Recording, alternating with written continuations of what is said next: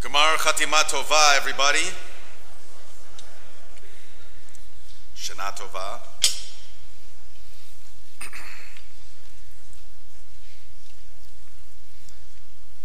So unlike my wife, who's very practical, I find it very difficult to throw stuff away. And when we packed up our first house in Las Vegas, and we schlepped across the country to Florida, I clung to everything. I snuck into boxes more tattered t-shirts, a knee brace from an ACL surgery years before. I never wore the knee brace, but God forbid I might need it again. I threw it in. A broken wine stopper. Broken, couldn't use it. But it was the first gift that Angie gave me, so I put it in.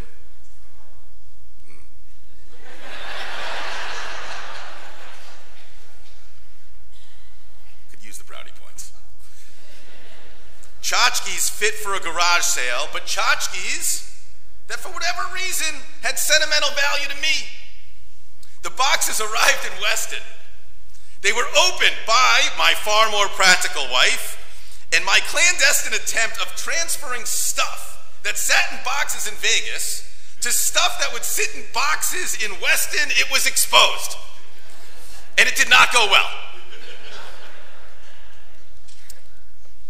There's a book, it's called Compulsive Hoarding and the Meaning of Stuff. It's written by psychologists Randy Frost and Gail Stacchetti. And they delve into the intricate web of human psychology that underlies our relationship with our possessions.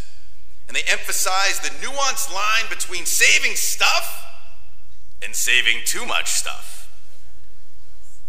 I'm not talking about things with utility, things with actual value. I'm talking about the stuff we project subjective meaning onto, which is only valuable to us. Why do I save a ripped t-shirt from 1993? More than one of them. Now the authors, they suggest that saving items, particularly those enriched with subjective value, it's driven by a fundamental human desire to capture and preserve moments, emotions, identities. The stuff we keep in the back of a closet or in the box in the attic, it might be a tangible conduit to our past. It encapsulates cherished memories, significant milestones, deeply ingrained experiences, and the habit is rooted in a tapestry of positive emotions, nostalgia, love, comfort. What's the line? Saving stuff is essential. It's essential for maintaining connections to our past, maintaining a connection to our sense of self, but there comes a point when it's necessary to consider an overhaul. Frost and Stacchetti, they give us the key considerations for determining when to part with your stuff. Decluttering for mental health. Lack of physical space. Changing needs. And finally, quantity over quality. I add a fifth. When your spouse says so.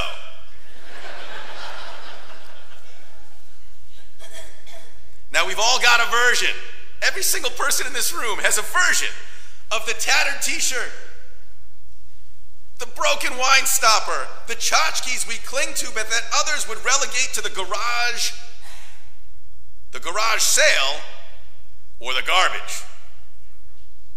So I wonder if there is something, some form of stuff that has no inherent, no objective value at all, no utility, but that none of us in here would be comfortable throwing away. Something we would lug around with us in boxes, regardless of how many times we moved. So by show of hands, how many of you have a yahrtzeit plaque currently lit up on the wall? If you don't, you will. Because it's an unfortunate group we're all going to belong to. I have yahrtzeit plaques on the wall. They're right over there. My grandparents, Angie's grandparents, Angie's mother, right over there. Yahrtzeit plaques are peculiar. They maintain zero halachic or even ritual significance. If I were to drop a yahrtzeit plaque on the floor, I'd simply pick it up. No kiss. They're not put in a geniza. They're not buried like a siddur or a Torah. How do you discard a yahrtzeit plaque? You throw it away in the same way you would a soda can. There's no traditional inherent meaning, no monetary value to the pieces of metal that adorn the walls of the sanctuary. But those yahrtzeit plaques are strangely sacred to each of us, aren't they? Now, one of the privileges of experiencing services from the bima as opposed to in the congregation is that I see everything. I see everything. And I'm emotionally taken aback every single service. Every one. Because I watch as many of you begin your davening with the same ritual. You enter the sanctuary from over there. You make your way to a particular place along one of these walls. You kiss your hand, you reach out, and you place that hand on a name. Maybe it's a parent. Maybe it's a spouse. Maybe a sibling. And you close your eyes and you hold your hand there for a few moments before retracting it. And only after this ritual does davening begin. There's also something called a makom kavua. A makom kavua in a sanctuary means a regular seat. The rabbis of the Talmud, they understood the habitual nature of sitting in the same place week in and week out in shul. And some of you have established your makom kavua, your regular seat, right adjacent to the yahrtzeit plaques of your loved ones.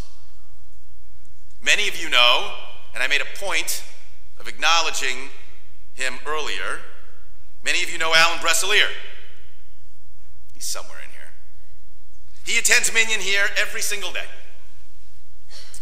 He and his family have 26 yahrtzeit plaques right over there. It goes back all the way to his great-grandparents. Every single morning, whether Alan Bresselier is commemorating a yahrtzeit or not, he gets up from his seat when Mourner's Kaddish is recited, stands next to those plaques. And every time he hears in this sanctuary, Yid Gadal v'Yid Kadash Shmei Rabbah, the names of his parents, his uncles, his aunts, his grandparents, his great-grandparents stare back at him. For us, the metal that surrounds us on the walls is far from arbitrary. Da lifnei mi ata omed.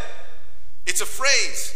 Know before whom you stand, a phrase that is inscribed on many synagogue walls, above many arcs. And the intent is obvious. It's to convey the seriousness of prayer, that we stand before God. But those of you who cherish the plaques to my right and to my left, you expand the meaning. Da lifnei ata omed. I stand in this space not only before God, but before my parents and my grandparents, and before those for whom my gratitude is immeasurable. Well, what if I told you we were going to get rid of them all? Not today, not next year. In 50 years, when most of us, and perhaps, God forbid, the synagogue itself will be gone or will have moved, we're going to get rid of them. Hold that thought. Jews began trickling into Pembroke Pines, Davie, and Cooper City in the 1970s. They were fleeing either congestion or climbing housing costs in North Miami, and to foster some sense of community, these Jews, many of them newly married, many recent parents, they'd meet at people's homes for Shabbat or holiday dinners, and as their numbers slowly grew, they scraped up enough funds to rent space so their children could have a taste of Jewish community, attend a Hebrew school. But a taste wasn't sufficient, and they knew it. So as their numbers grew still, maybe 75 families, the time had arrived to do what wandering Jews, migrating Jews have done for 2,000 years, formally established themselves as a Jewish community by building a synagogue. And at that same time, Butler Ranch, it was a high-end horse stable in Davie. It was home to some of the great horses of the early 70s, including Secretariat, and it hit the market. And for $225,000, 10 families co-signed to buy a few acres of land that included 64 horse stables in a barn. It was fit for $1 million horse like Secretariat, but that ranch was not fit for our Torah. And so these young Jews, they had no need for the stables, no need for the hot walkers, which is an electric machine to walk horses in a circle, no need for the equine equipment. They sold it all, and with every sale came a little bit more construction. And every Sunday for 3 years, volunteer laborers, Jews, converted half the barn into 6 24-foot by 24-foot classrooms and the other half of the barn into a multi-purpose room. Everyone, including the rabbi and cantor, got their hands dirty on Sundays. They had enough money for an AC unit to make Shabbat services tolerable. Not enough money for a ceiling. So they shared Shabbat and the holidays with pigeons. And the group would grow and continue to grow, eventually moving to an even bigger building. And they would name themselves Temple on the Pines. 20 minutes away, a decade later, another group of Jewish families. They found themselves yearning for Yiddishkeit. They moved to a developing area. It wasn't even yet a town. They found comfort, familiarity in a way that only Jews understand. They bumped into each other at Publix or at a restaurant. We need a place to be Jews, they'd say. And 6 families decided to get together at Country Isles Clubhouse to do just that. And there, they planned an open meeting at Country Isles Elementary School to further explore the yearning for Yiddishkeit, and they used only word of mouth to circulate the information. Email hadn't even been invented yet. How many would come, they wondered. And they were shocked when 50 families, almost all of them young with little kids, they showed up, and they decided, we're going to rent a space for the high holidays. And soon thereafter, Country Isles Clubhouse became a gathering space for Friday night services, and the group became large enough to need a name. Half wanted B'nai something. Half wanted something Aviv. The King Solomon of the group said, let's split it, we'll call it a day. B'nai Aviv was born. And they outgrew Country Isles. And they moved to a storefront, but they quickly realized the time had arrived to do what wandering, migrating Jews have done for 2,000 years. Formally establish themselves as a Jewish community by building a synagogue. And so, when the Arvida group incorporated Weston, they put aside land for churches, for synagogues. 19 families stepped forward, and they bought the plot of land we're standing on today. And they bought it for about as much money as Butler Ranch cost. And like that group, 20 minutes away and a decade earlier, there was only enough money to build a little. So they built classrooms, they built a school, and a multi-purpose room for everything else. Now, Temple on the Pines would rapidly expand. They would merge with Beth Am of Hollywood, which was founded in 1956. They would merge with Temple Israel of Miramar, which was founded in 1962. The name would be diplomatically changed to Temple Beth Am Israel, which merged and integrated its membership into B'nai Aviv in 2015. Make sure we all understand. We are here today as a conglomerate of 4 synagogue histories dating back to 1956. And we have the yahrtzeit plaques to prove it.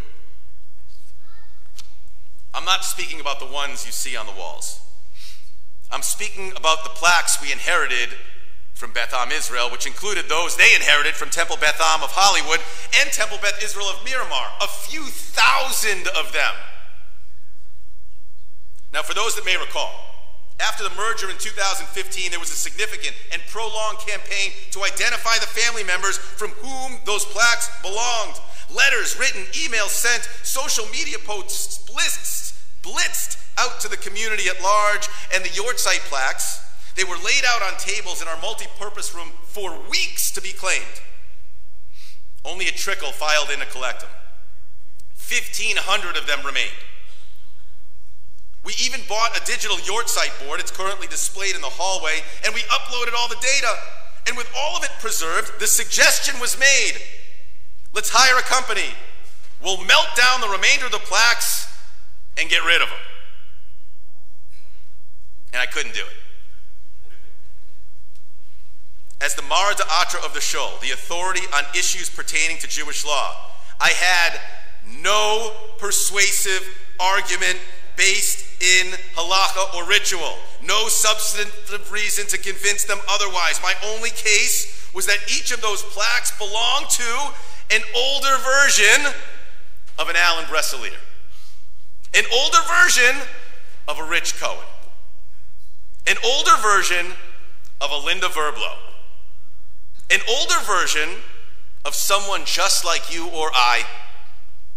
An older version of a building block of the Jewish community that would eventually become us, B'nai Aviv. And so with no physical place to hang them, because we're not hanging them in the multi-purpose room or the ballroom or the preschool, no place to put them. With no place to put them, we decided that we were going to get a storage facility. And that's where they've been. And the question for what to do with them has reemerged because the cost of that storage facility has increased significantly enough that we have to ask what to do with these plaques. The names commemorated on the 1,500 plaques in storage do not have a living relative that's part of this community any longer. No halakhic, ritual, or traditional ground to stand upon, and I can tell you my response is even more emphatic 8 years later.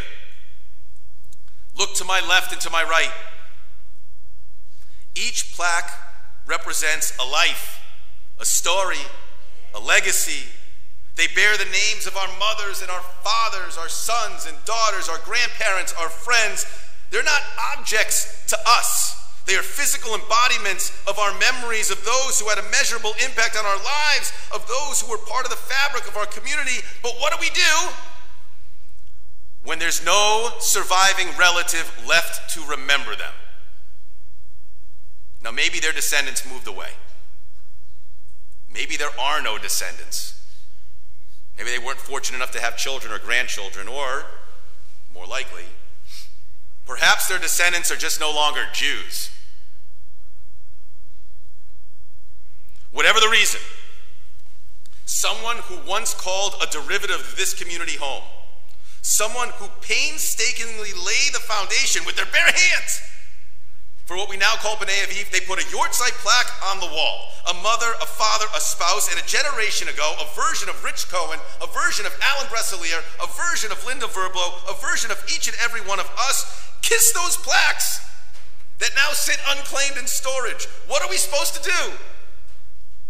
It's a Jewish story. It's a Jewish question. This is Yizkor. We are commanded to remember on this day. What is it exactly we're commanded to remember? What's our obligation? We are caretakers of the Jewish past. Now, earlier this week, I went to the storage unit. I was pressed for time. Angie and I went inside. There's dozens of drawers of yahrtzeit plaques. I opened one, and I just randomly grabbed a few of them out. I took them home. Not one had an online footprint. Ancestry.com offered little more than a date and place of birth. I made a few phone calls. These are them.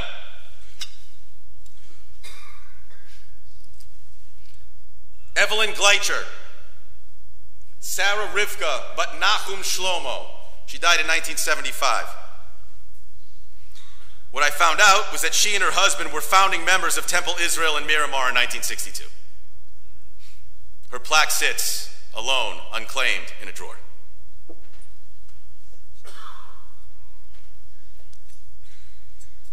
Random.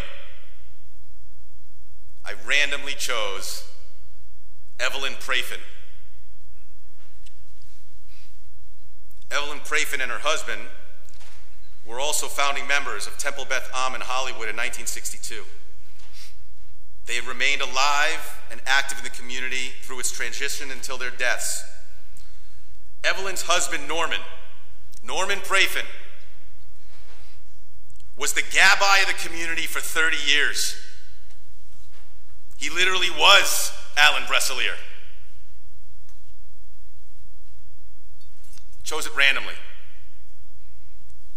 to point out that none of us is immune to that fate. Whether we come to synagogue once a year on this day, whether we daven here every morning and serve in the highest of ritual roles, each of us risks becoming a name on a plaque with no one present to recognize it, acknowledge it, have gratitude for it, say Kaddish on its behalf. And the plaques, they're still here. We own them. My friends, Yizkor is the moment when the past calls out to us. Our loved ones still with us. Their stories, their souls are gathered with us now, urging us to take the next breath, take the next step.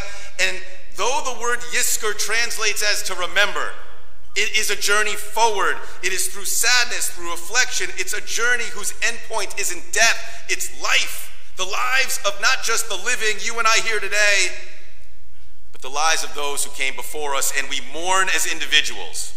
We recall the loved ones whose lives remain wrapped in our presence, who still motivate, inspire, console, advise us, though they're not physically here with us. But we're not just here as individuals remembering our parents, our grandparents, our children, our spouses, our friends. We're here as a community. We're here as an extended family with perhaps an even more sacred obligation. At Yizkor, we remind ourselves of the obligation to be the custodians of the past, which for us should include safeguarding the names, contributions, memories of those who played a role in establishing this sacred space, but for whom there may no longer be a descendant present or alive to recite Kaddish in their honor. Now, I've been accused of many things in my life. And as the beginning of the remarks this morning testify, being overly sentimental is one of them. And maybe that's the case. Maybe I'm just overly sentimental. Because the plaques, they meet all the criteria for discarding according to the book. They sit cluttered in a storage facility. We don't have physical space for them. The quantity's extreme, and in terms of actual value, they're near worthless pieces of metal. But in 50 years, some other rabbi in some other synagogue is going to be confronted with the same dilemma, except this time it will not be these names. It'll be the very names we lovingly kiss before services that will be in question, or perhaps it will be our plaques, our names that they're considering melting down and discarding. And so maybe part of what today entails, I think what part of being a Jew requires, is the projection of value, meaning, significance onto that which others would see as inconsequential. That's the spiritual quest that God bestows upon every Jew. It's why we say a bracha, to uncover holiness in the mundane, to extract meaning from the ordinary, to take a piece of metal with a name on it and know that it's not just a piece of metal. Yizkor is not a moment of passivity when we're called upon to simply reflect on loved ones. It is a call to action, and I learned this at a very young age, and I'll finish with this story. A boy finds himself face to face with his rabbi a week before Rosh Hashanah. He'd been, once again, sent to the rabbi's study for laughing in Hebrew school class this time, laughing at the sentence, Kotvenu b'Sefer HaChaim, write us in the book of life. He mockingly joked, I guess Jews have their own version of Santa Claus in the sky, checking off who's been naughty and who's been nice. The book of life is pretty ridiculous, he argued. And the rabbi, his hand stroking the hair of his beard at the chin, he stared across his desk at the boy, grappling with how to respond. This was not the boy's first time, nor his last time, that he was condemned to talk with the rabbi. Being a Jew isn't just about you, the rabbi began. And the book of life certainly isn't just about you. If it was just a heavenly ledger of signatures monitored by a Jewish Santa Claus, you'd be in pretty serious trouble, young man. And so the harsh intro knocked the boy back into his seat, enough for him to listen a little longer. The book of life, the rabbi continued, is a catalog of actions, mitzvot, to be more specific. And seeing the confused look on the boy's face, the rabbi took down an old book from his shelf. He dusted it off, showed the boy what he meant, and he opened it to a page the boy couldn't yet read, a page of Hebrew. Listen to what the Torah says the rabbi. Ushmartem et chukotai ve'et mishpatai asher yaseh otam ha'adam v'chai behem. You shall keep my statutes and my commandments, which if a person does them, a person shall live in them. You see, he said, and he points to a commentary on the side of the page.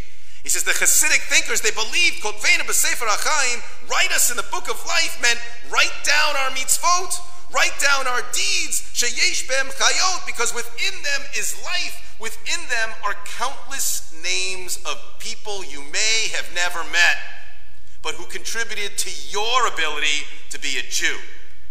When you raise a Kiddush cup, when you light Shabbat candles, when you hear Torah being read in Shul on Shabbat, or dance with the Torah on Simchat Torah, when you gather around the Seder table, when you, young man, stand under a chuppah. That's the book of life. With every mitzvah you perform, you sanctify the memories of Jews who may no longer be here, but whom you keep alive. Alive in the present by virtue of your actions. So our yahrtzeit plaques. Our yahrtzeit plaques in this room are sacred to us.